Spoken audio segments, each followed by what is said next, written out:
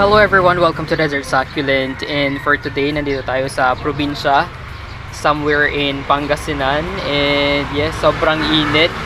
Ibang-iba talaga yung init dito sa lowlands as compared sa Baguio. And considering na makulimlim pa ngayon, pero ang init, so how much more pag talagang hindi cloudy. So I just wanted to show you itong mga plants na nandito. Ayan.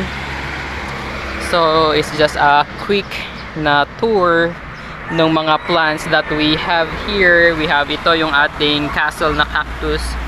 Ayan siya. So far okay naman yung ating mga cactus dito sa lowlands.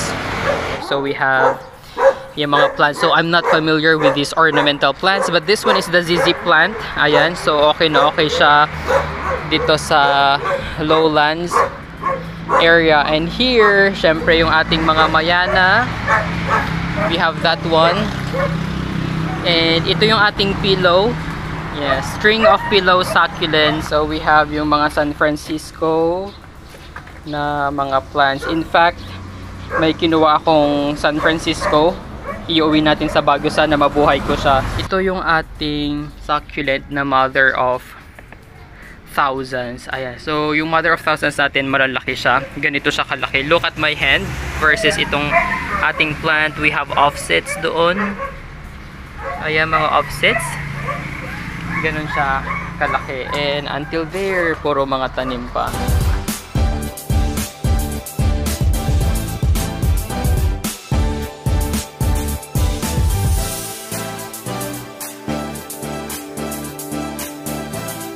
May mga bayabas tayong free. Ayan o. Ang lalaki ng bayabas. So kukuha tayo niyan mamaya. We will be harvesting them.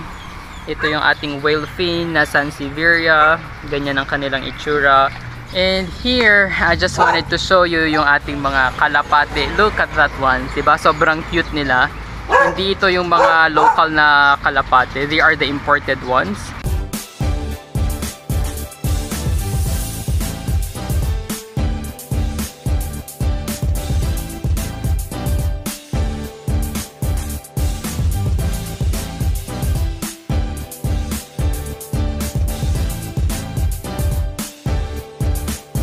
We have our pomelo here, mga suha. Ayan, so talagang provincial life is really nice kasi you have a big space for our garden. Dito sa probinsya, we have diba, most of the time we have yung mga big spaces nga to have yung ating mga gardens. Like here, we have yung sili. Ayan, yung sili. May mga talong din tayo dito. Ayan no. So dito nga sa gitna may puno ng cashew. Ayan oh. Cashew nuts. Ito isasangag nila. Mahal yan, yung cashew nuts na yan. Yan ang yung buto niya, yan ang ibebenta rin nila. Iba pa yung kinakain. Ay, iba pa ito. Oo, makakain yan. Ay, ito nakakain, iba pa yung buto niya. Oo, makakain lahat to.